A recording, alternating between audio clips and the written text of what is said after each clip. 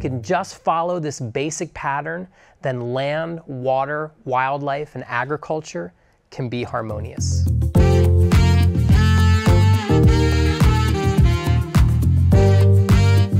One thing that is absolutely wrecking ecosystems around this planet is the way that people manage land without any regard to the natural patterns of water flow and ecological continuity.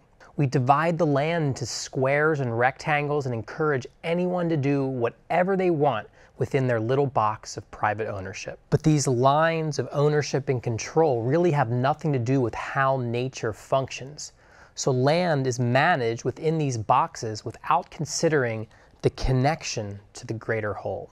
So what does an actual sane land use pattern look like? There are many great examples, especially when we look at traditional land management by indigenous peoples all around the world that is sustained for millennia while improving the environment, like the Ahupua'a system in Hawaii, where the land is managed from the tops of the mountains to the ocean as one contiguous unit.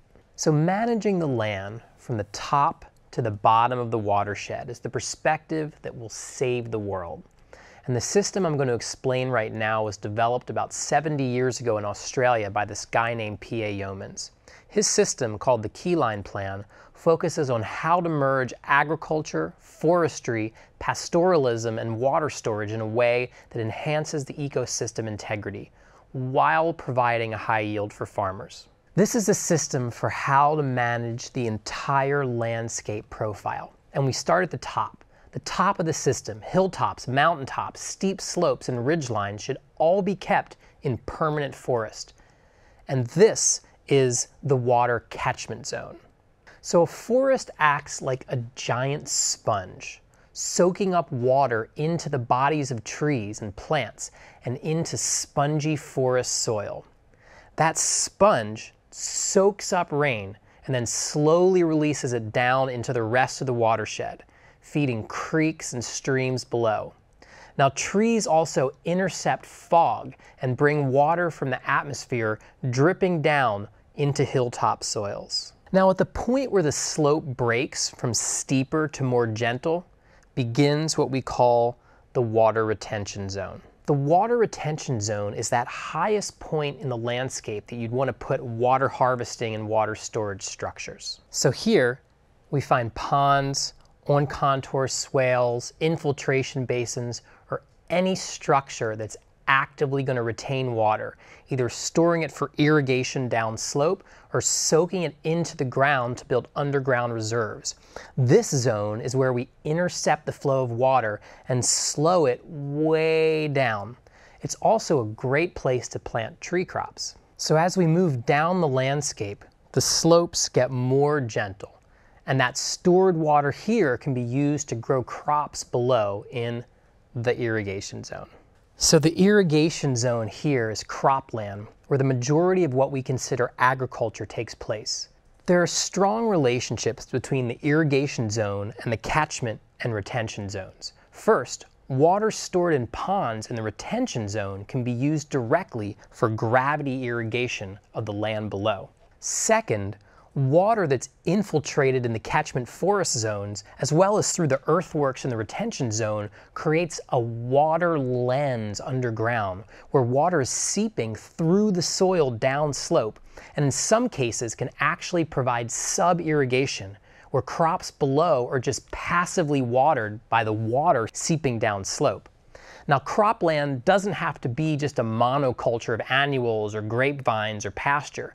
The crops can be a diverse mosaic, and including tree belts within the irrigation zone has a lot of benefits for reducing erosion, windbreaks, supplying organic matter for soils, and adding other yields as well as habitat.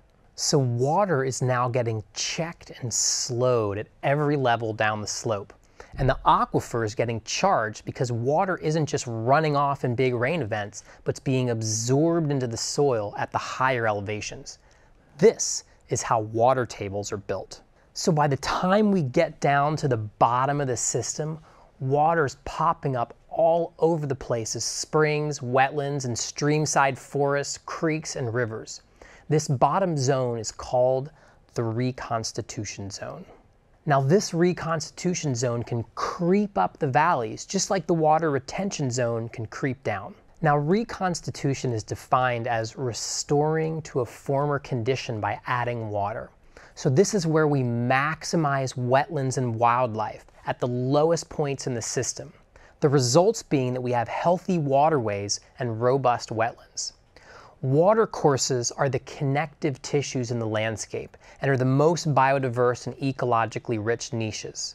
Healthy rivers and streams and wetlands are the results of planning for the whole watershed from the top down.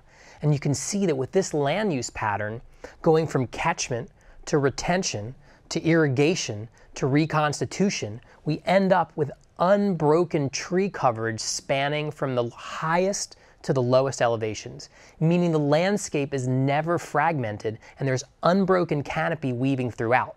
And the trees provide plenty of organic matter for making the soil richer with compost and mulch. So if we can just follow this basic pattern, then land, water, wildlife, and agriculture can be harmonious.